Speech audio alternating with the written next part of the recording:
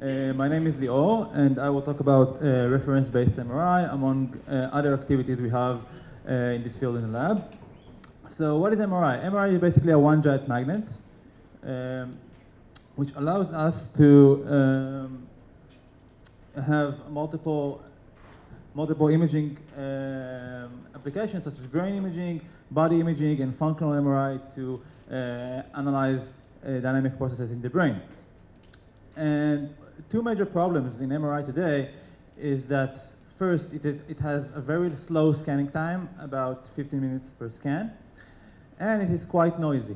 Meaning, if you take a look at this image right here, you can see that it is a conventional brain MRI. It is quite noisy, and the way to deal with that today is to simply repeat the scan over and over again, and average over multiple repetitions until we get sufficient signal-to-noise ratio right here. And the question is whether we can have fast, high SNR MRI without compromising on image quality. And the answer is yes, if we take into account some assumptions on the data. So what I'm going to show you here is our approach. It's called reference-based MRI, and it is composed of three different components. The first one is that we exploit the structure of the MRI signal, which is sparse in some transfer domain. The second one is that we use reference images known in advance, application dependent, to improve the reconstruction and save time. And the third component is that we use iterative algorithm in the reconstruction side that adapts itself to the actual similarity between the image we want to acquire and the reference image known in advance. And the benefits of our approach is that it allows us to have faster acquisition with less than 10% of the sampling data. And it allows us to have improved SNR with no need for multiple repetitions. So the outline of my talk is the following. I will talk a little bit about the background of MRI, compressed sensing MRI, and then I present our approach, followed by its theoretical aspects. I will show some experimental results. Then I will briefly discuss about the issue of undersampling in MRI, and I will summarize and draw some conclusions. So maybe the first thing we have to understand when we deal with MRI is that MRI is not acquired in the image domain like conventional still imaging, but rather in the Fourier domain known as the K-space. So here we have examples of various K-spaces and their corresponding images. And in MRI, we simply acquire the data in the K-space domain, perform an inverse Fourier transform, and get the data in the image domain. So the sampling, the measurement model in MRI is quite simple. We actually acquire Y, which is a Fourier transform of X, which is the image we would like to reconstruct. And how to sample the K-space is a very major issue, because obviously we cannot sample the entire K-space. This is a very time-consuming process. So what we do, we basically undersample the K-space and reconstruct the image using some assumptions of the data, for instance, wavelet sparsity in the wavelet domain, which is a very common sparsifying transform in MRI. Okay, so we know that we have to undersample the K-space, and the question is how to do it. Obviously, if we use a uniform undersampling of the K-space, we get aliasing, which we cannot resolve. We can use uniform undersampling, then we get incoherent artifacts which are quite difficult to resolve. And apparently the best way to sample the K-space in MRI is to use variable density random sampling, and then we get low resolution images with incoherent artifacts that can be resolved in the reconstruction process. And this brings us to the well-known compressed sensing MRI, which is based on recovering the image from fewer samples by promoting sparsity and consistency with measurements. So the most basic compressed sensing MRI minimization equation is the following one, where we have two terms. The first one enforces data consistency, and the second one promotes sparsity in some transfer domain, for instance, the wavelet domain.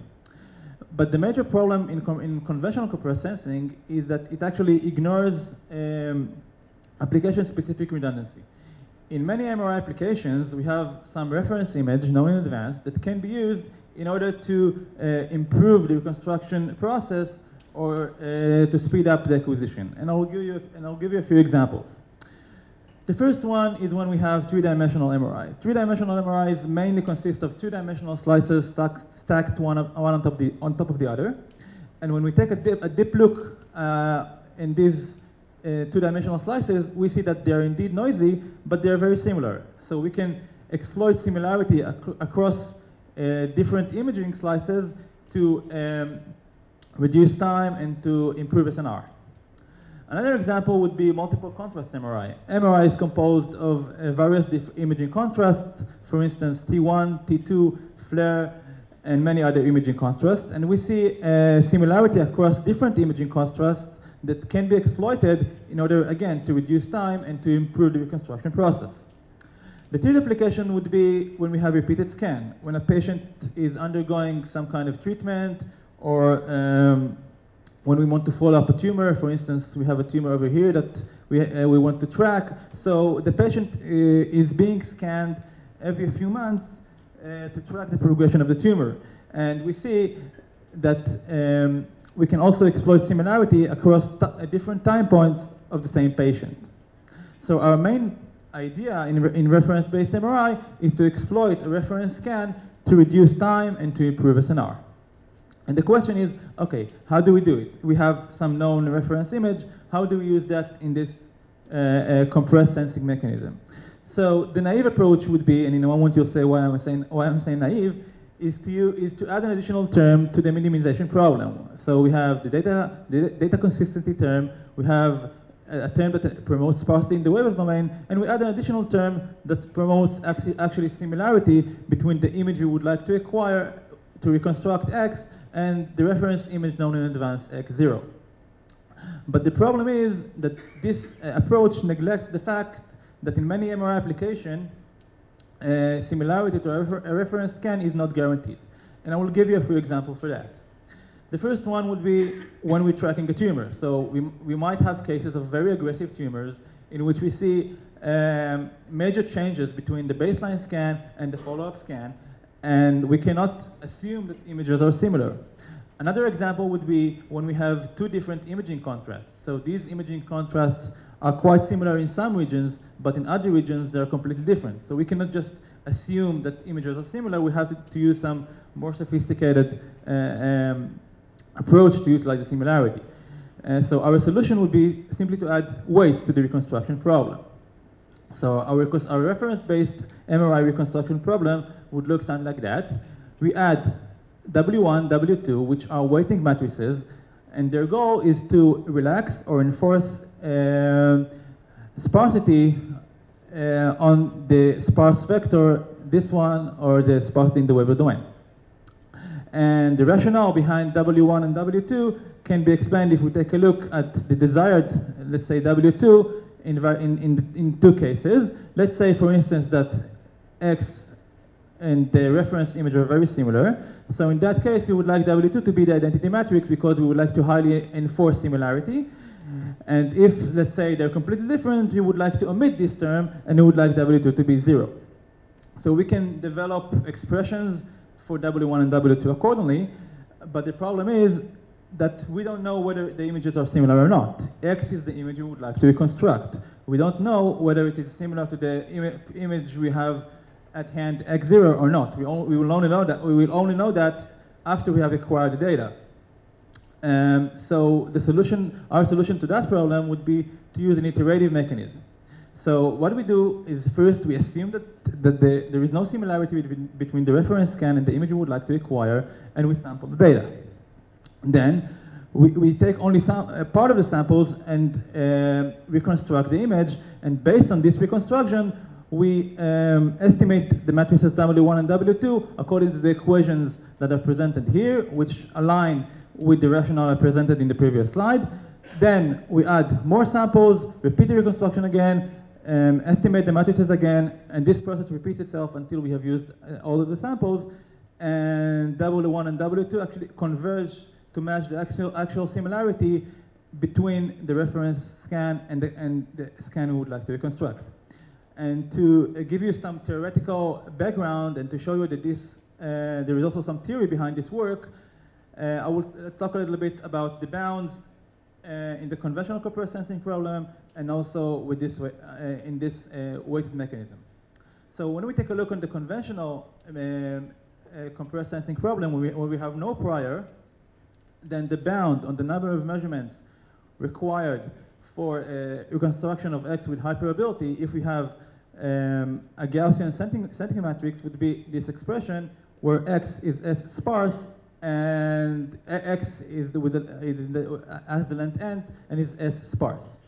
When we add a prior X0, and we have the naive, what I call the naive approach, so a recent development by Joao from UCL suggests that the bound is a bit more complicated, but and it actually depends also with some parameters derived from X0 and the relationship between X and X0. We developed a bound for our reference-based MRI for the weighted scenario, where we also take a look also the weights in the reconstruction problem, and we obtained a bit more complicated bound that looks like this, and also depends not only with X and X0, but also with some parameters depending on W1 and W2. And to give you the sense of how this bound looks like, we would take a look at two different scenarios. In the first one, we have what we call a good prior, where X is similar to X0. And now we're looking at the number of measurements, the success rate as a function of number of measurements. And you can see that the naive approach bound right here is very similar to the weighted bound. But experimentally, the performance of the weighted algorithms gives better results. But the more interesting scenario is where we have a bad prior. Okay, when X is not similar to X0, we see that the compressed sensing bound is actually the same because it does not depend with the prior. But the L1, the naive approach bound, the L1 bound right here, is getting quite worse, while the weighted bound still exhibits reliable performance, and we can also see that in the experimental results. In both cases, the weighted compressed sensing gives better results than the L1 and of course the conventional compressed sensing algorithm. So what I'm going to show you here is some experiments on in real MRI data. Experiments were carried out in two institutions. The Tel Aviv Sourasky Medical Center and the Weizman Institute both have a well-established MRI facilities, and we used both Siemens and GE scanners. Okay, so I'm going to show you a movie describing all our experiments. So first we're going to see the facility in Tel Aviv Medical Center. This is the brain MRI research facility. We see our lab members here in front of the MRI scanner examining some reconstruction results. Next, we're going to see the results of the follow-up MRI. So we undersampled the data. We used only 6% of the data. And if we don't use a reference image, then we don't see some features. But when we used our reference-based approach, we reveal features that cannot be seen without the reference. And this is only using 6% of the data. And we know that these features are real because we also examined the full data. Now we see the scanner that was used for our experiments in Tel Aviv Medical Center. The next application will be the SNR improvement. So we have a noisy MRI obtained with 1 repetition. And with our approach, the SNR is highly improved and comparable to the one obtained with 4 repetitions. So basically, we obtained the same SNR using only 25% of scanning time. Okay, this is me examining some reconstruction results at the hospital. And this application is the contrast similarity application, in which we have 2 imaging contrasts, one undersampled, and we use the other one as a reference, and we actually sample only 15% of the data. And using our reference-based approach, we get a result similar to the one obtained with 100% of the data. So we actually used only 15% of scanning time. The last application would be silent MRI. Okay, so I didn't mention that so far, but MRI is very noisy. I hope you didn't have the experience to have MRI, but it's a very, very noisy experience. And you're about to hear the noise patient here during an MRI exam. And thanks to the fact that we acquire much less data, we're able to redesign the sequence, the MRI sequence, to be much more quiet. So now you're going to hear, oh, sorry. Okay. So now you're going to hear the noise you hear when you have a real MRI. Okay, this is what you hear in a real MRI exam. Very noisy, very unpleasant experience. And with our reference-based approach, with our approach, sub-Nyquist MRI, it sounds something like that. Much more convenient, much less noisy, a better experience for the patient. And these are the guys who did the work with me in the Weizman Institute. Okay, so this is our experimental results. I would like to talk a bit about undersampling in the case space. So we said, okay, we undersample the data in the case space and everything is great, but in fact, undersampling the case space is not so simple. Because when we undersample the case space, we get data on a non-uniform grid, and we have to resample the data to a uniform grid to perform the reconstruction. And this problem is a very difficult and involves inversion of huge matrices.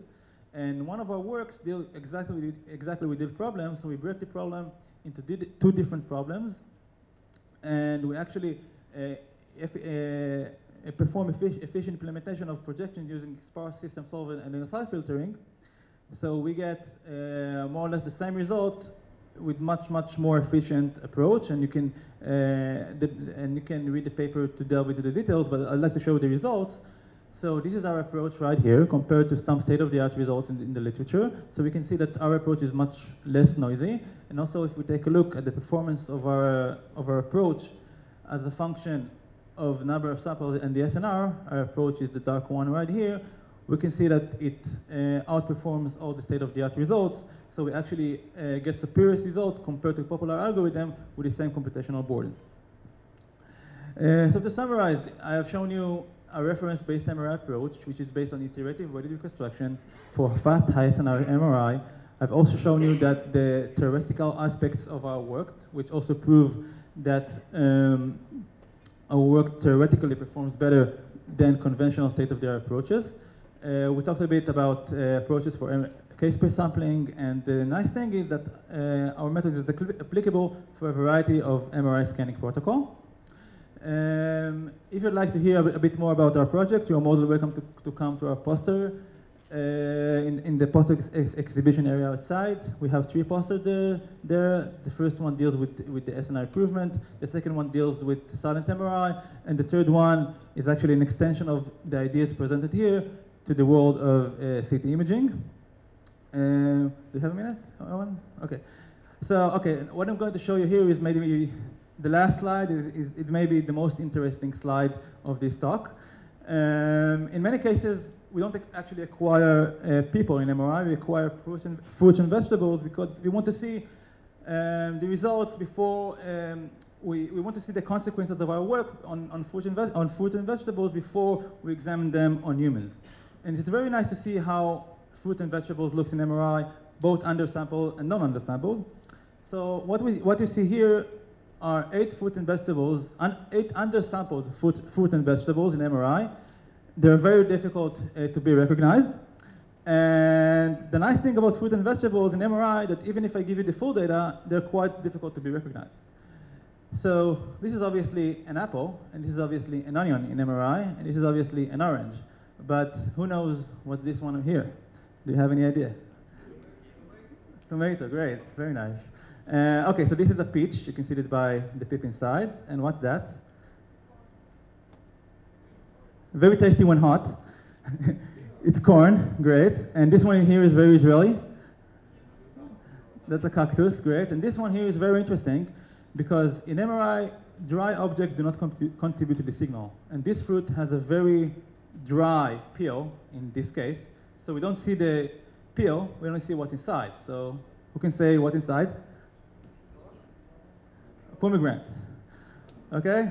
And we thank the Weizman Institute for providing us with the data and experiments. And these images summarize my talk. So I hope it was interesting for you. Thank you very much.